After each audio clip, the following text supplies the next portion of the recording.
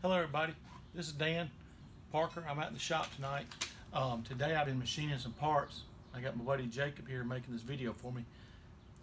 We're making some rails that will weld to the bottom of the Corvette that the side skirting will bolt on, so it's removable when you load and unload the trailer. So I wanted to make holes exactly 1 foot apart. I want to show y'all a blind tool that will help everybody in their shop doing fabrication, machine work, or whatever. And this is something that's pretty neat. This is called a click rule, and I've made some videos about it before. It's a 3/8 inch all thread, has a 1/16 spacing between the threads, has a little ball that clicks as you go over each thread. Each of these lines is a 1/2 inch apart. Well, I had the part set up. Drill bit goes right in the part, and I'm going to show you how I did the spacing. When you order a click rule, it comes with extensions. Each extension is 1 foot apart. So, as we know, a mechanical stop is far better than any kind of tape measure or anything you could do by eye, whether you're doing layout work or whatever. Right now, I have 2 feet hanging off the side of the end mill.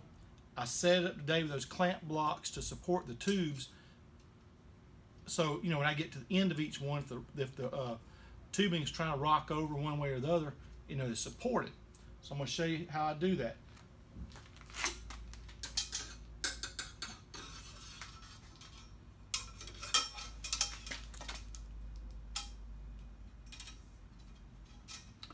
I might have one too many in there. Let's see.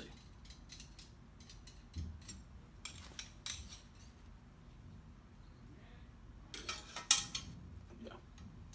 So then, loosen up my clamp.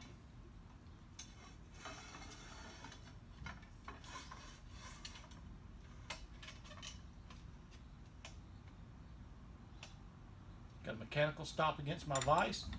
Lock it back down.